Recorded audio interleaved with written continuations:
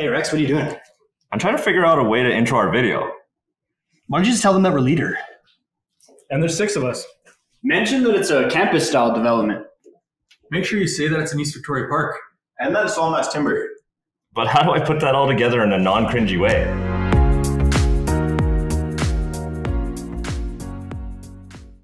So going into our capstone, our group challenged ourselves to define a scope that was complex enough to reflect on our development in the past 18 months, while allowing us to explore new systems and construction practices in Calgary. All the issues we identified mainly stem from an increase in the urban sprawl, which is causing a strain on our infrastructure and city services, leading to a negative impact on our environment. Our solution is a large mixed-use development which consists of multiple buildings. These campus-style clusters typically contain a form of residential and commercial spaces, and sometimes even rec centers. Think of something like a vacation resort or Olympic Village located close to downtown Calgary, where the people in and around the area don't have to travel far to access services. We explored various sites around the city that would be suitable for our development, and we ended up examining 2 central infill locations and 1 new location on the outskirts of the city. Since we wanted to maximize the LEED credits we get for our development, we selected this site located in East Victoria Park downtown. It is currently underutilized and offers a great location for transit access and nearby amenities. The City of Calgary's Rivers District Master Plan outlines this area to be redeveloped into a mixed-use, residential, and low-rise commercial area. It will tie into the planned Riverwalk, and following the advice of one of our industry advisors at CMLC, we made sure to incorporate multiple access points from the pathway into our site. With help from our advisor at Jamin Homes, we were also able to visit Westman Village, located in South Calgary, and we used it as an excellent case study as a fully realized site that provides its residents with office, retail, and amenity services all in one place. With this information, we moved into design development, and we created numerous massing iterations that would make the best use of our selected site. Our project heavily relies on BIM to allow us to work efficiently as a team. We have used Revit to construct our models and to create our deliverables. We utilized Revit cloud sharing because it allowed us to collaborate efficiently and effectively while learning valuable new tools. We decided to create our own custom Revit template for our project models. Although it took quite a while to make, it saved us valuable time as we avoided searching for and creating new families. Our custom template was then applied to all of our Revit models. Along with our template, we created a LEADR drafting standard. We took the time to come up with a document that outlined drafting techniques that we use to increase quality and cohesiveness across all of our drawing packages. Here you can see how we broke down the development into separate models to make it more manageable.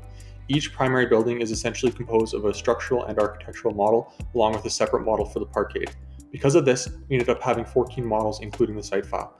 We chose to use this system because it avoids overcrowding a certain model, and it also gives us good practice using tools that were new to us. When it came to building programming, what we wanted to do is make sure that different uses fit well within our buildings. To make sure we could do this properly, what we did was do a lot of different case studies, analyze floor plans, and take different measurements. From there, we put our research into Revit as massings and move those massings around with different iterations. We did notice as we got a little further into the developing phase that these sizes were getting a little bit large and our buildings were getting closer and closer to each other. This meant we had to make sure we communicated very well when it came to where our buildings were located for the purpose of making sure that our spatial separations were on par and that fire wasn't going to be able to move from building to building. Our plan was to not only build this development that we conceptualized and massed out, but we wanted to build it in a way that reshaped and changed the typical design and construction, especially here in Calgary.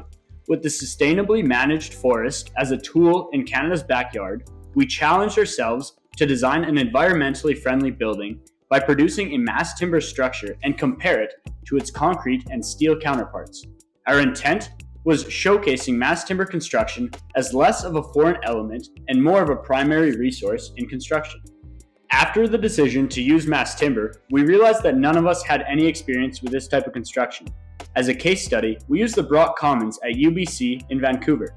This was a great example to model off of, as it was an 18-story mass timber building in Canada.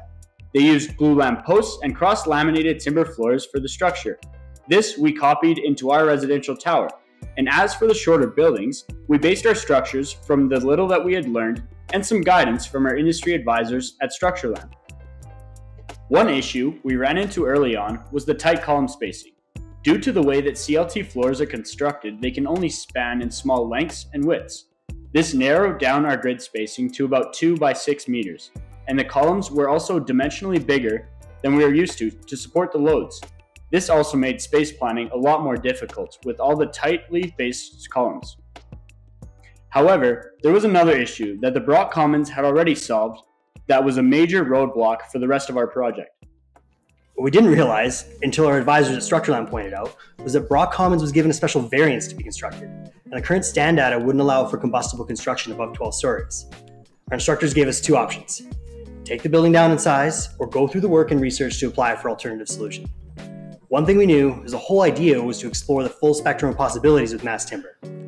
Recognizing its importance as a Canadian resource, we wanted to learn what it would take to design bigger and taller mass timber structures. Another of our advisors, Ba at Stantec, showed us the application process with the City of Calgary for applying for a variance, so we got to work. Aside from filling out the city form, applying for a variance involves analyzing the code, the specific functional and objective statements that pertain to non-combustible construction in order to propose an alternative solution that would provide the same or better performance.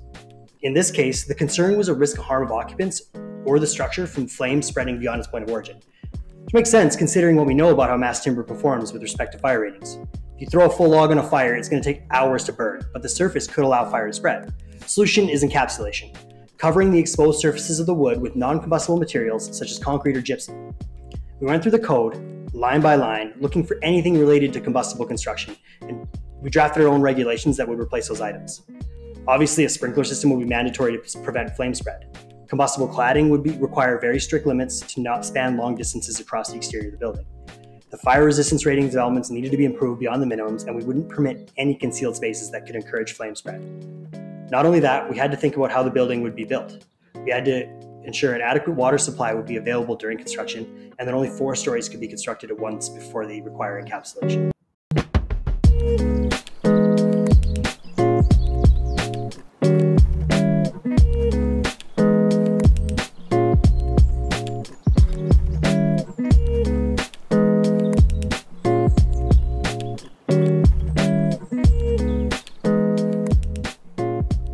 On the northwest side of our site, we located our mixed-use podium and residential towers to prevent our high structure from casting shadows onto the river. Shown here on our DP floor plan, we have our spaces dedicated to retail uses highlighted in red, residential in blue, and supermarket in yellow, which all connect to the common garbage area in green. Careful planning needed to go into how these large spaces were placed in relation to one another and what uses needed to be located facing the elements around the site. After conducting numerous case studies to ensure our podium had the proper sizes and dimensions for our uses, our large grocery store took shape fronting the future busy commercial street. On the northeast side of the podium, we placed our proposed retail storefronts to face the future transit green line. We mistakenly anticipated that we would have 100% allowable unprotected openings, but with our limited distance being quite small, we had to cut some of our storefront glazing dimensions in half to remain compliant with the NBC.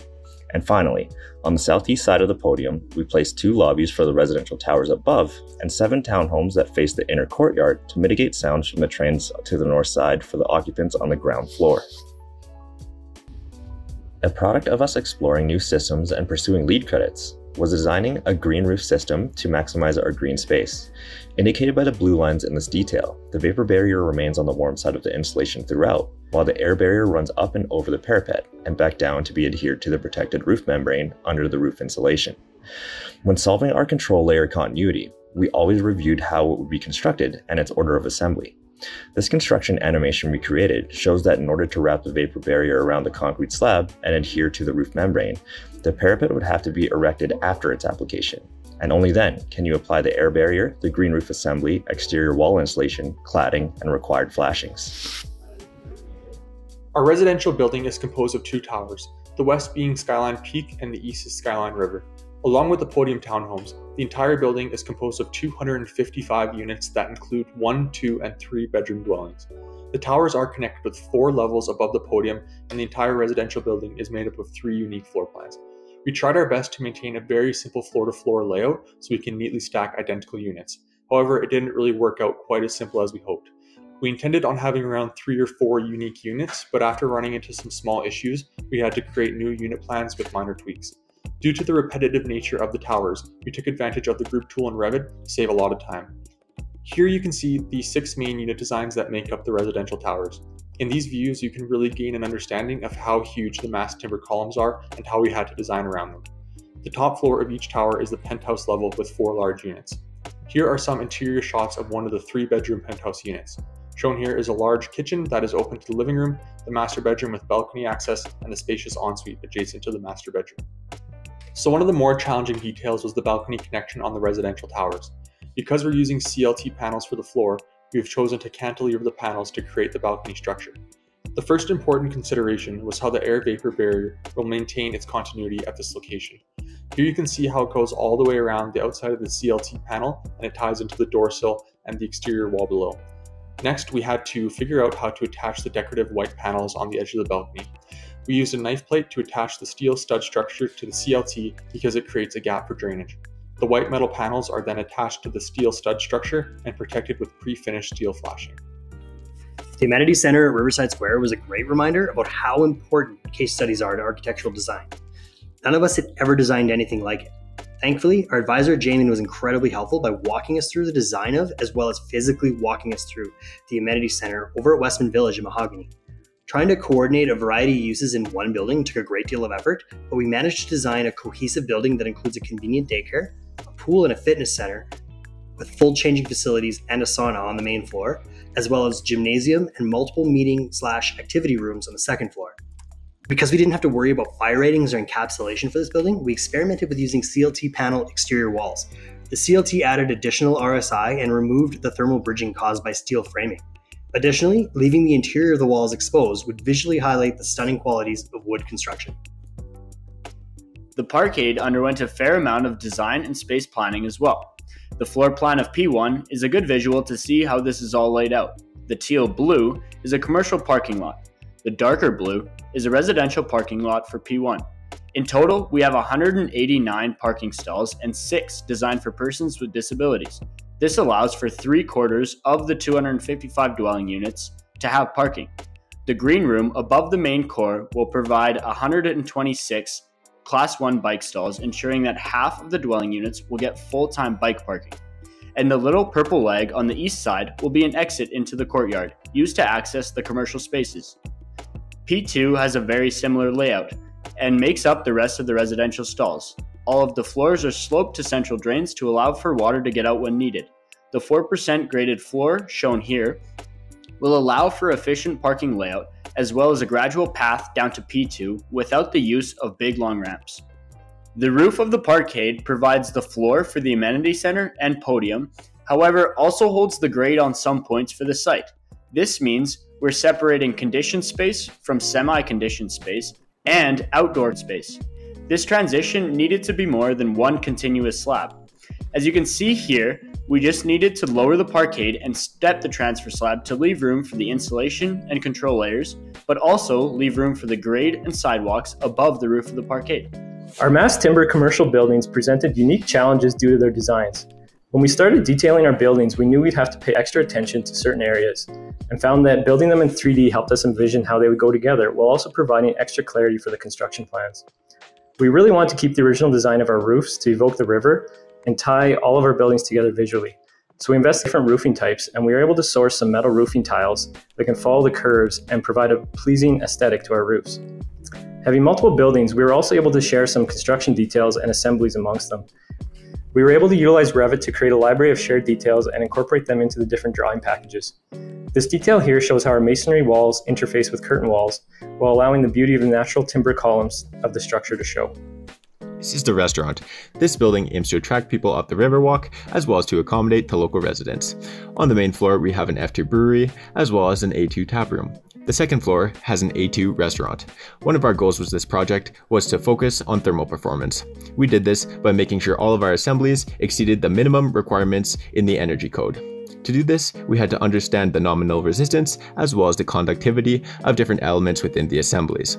We then did the RSI and U-value calculations based off the initial assembly we pulled from the BC Hydro.